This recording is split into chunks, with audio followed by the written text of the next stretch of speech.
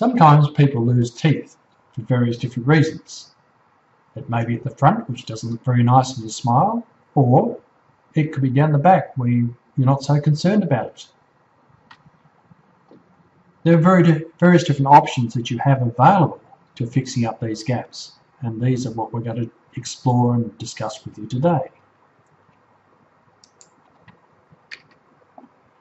One option is to do nothing, or secondly, you could do something which is a removable type of thing, such as a partial denture, which may come in the form of an acrylic partial denture or a chrome partial denture. You can also have something which is fixed in your mouth and is like your own teeth. This could be in the form of a bridge or a dental implant. Doing nothing. Now, some people are quite happy with that, and particularly if it's a gap down the back area, they're not so concerned. But please make sure you discuss this with your dentist, as sometimes teeth can drift forward or tilt over, or you can have the sinuses growing down, and a host of other issues that may occur from doing nothing with a gap.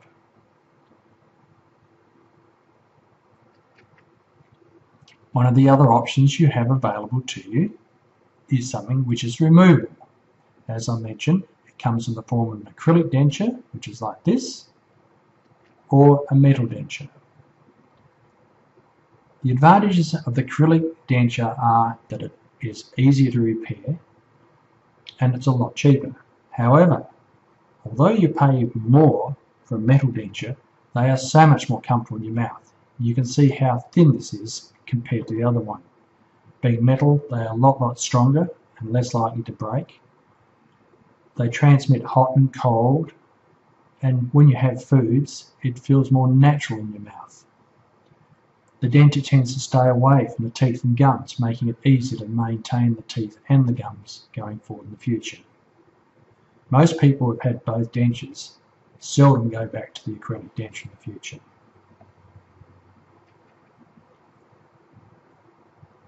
One of the forms you can do that it's fixed in the mouth and becomes just like your own teeth is to do a bridge.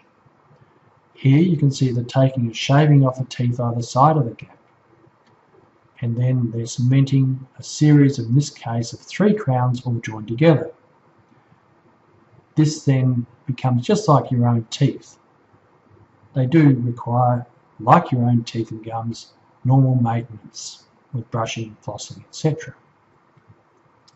Another option that you can do, which is more conservative and would certainly be discussed with you if the teeth either side are in very good shape, is to do an implant into these gaps.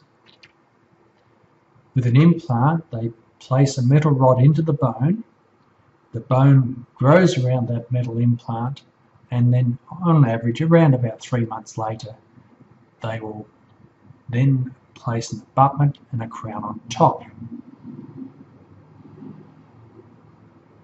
The implants tend to last a long time, and there is a very small percentage of them which will fail after doing the surgery, usually around about 2% on the lower jaw and about 4% on the upper jaw.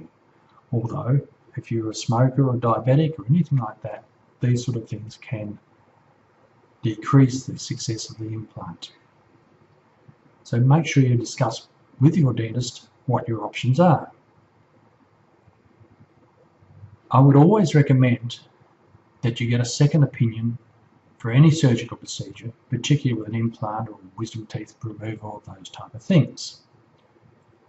There are other things that you can do with implants as well. For instance, you could put a bridge across, like we discussed before. It could be a single implant. It might be that you've got whole arches missing, in which case they can make a denture to click onto the teeth. They can also make great big bridges replacing whole arches.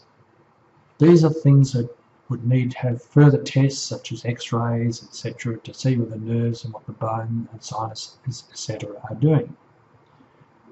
Make sure you discuss this with your dentist to see what options are going to be best in your case. Some questions about implants. Does it hurt? No, look, generally it can be done under a local anaesthetic. Should you go back to work straight after? look, I would recommend that you probably take a day or two off just to recover. Can you wear your plate straight after? Once again, discuss this with your dentist. Will you see any of the metal? No. The dentist will hide that for you. In the majority of the cases, you will never ever see that. Once the crown's in, you can literally start chewing on things straight away. How long do they last? It's not uncommon to get 15-20 years at least out of them. So they're a very strong, long-lasting solution for you. Like anything in the mouth, they also need maintenance. I hope you've enjoyed everything that we have discussed today, and make sure you make an appointment as soon as possible if you've got questions about a gap in your mouth and discuss this with your dentist.